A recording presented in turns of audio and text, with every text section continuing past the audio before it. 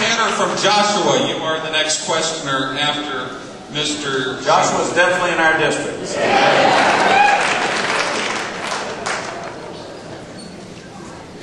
Larry, where are you? Back in the corner to the right. My question. Okay.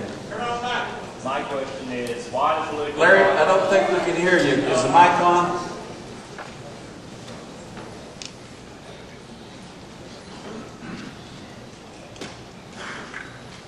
My question is, why the political posturing of this bill? Larry, I apologize. I think we're going to have to, if I'd ask our staff to get a different mic.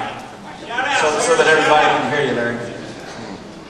Okay. That's better. Thank you. Why the political posturing with this bill? If you've spent so much time reading it, we all have a pretty good idea of what's in it, and that's why a lot of us are here tonight.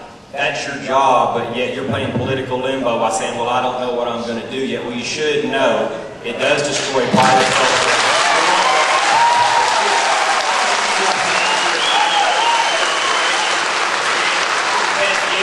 What the specifics want you to do. Larry, to me it wouldn't be as meaningful for me to be having town hall meetings if I'd already made up my mind on how to vote. I made a commitment. I made a public commitment, and I intend to keep it. And my commitment is this.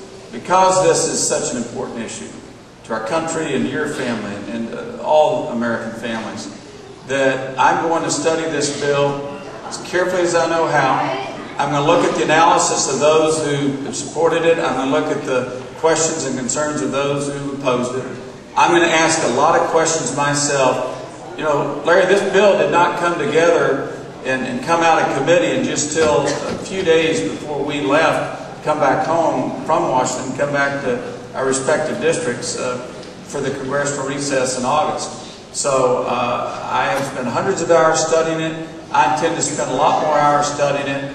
As I said, this is my 28th meeting. I've learned something in every one of those meetings.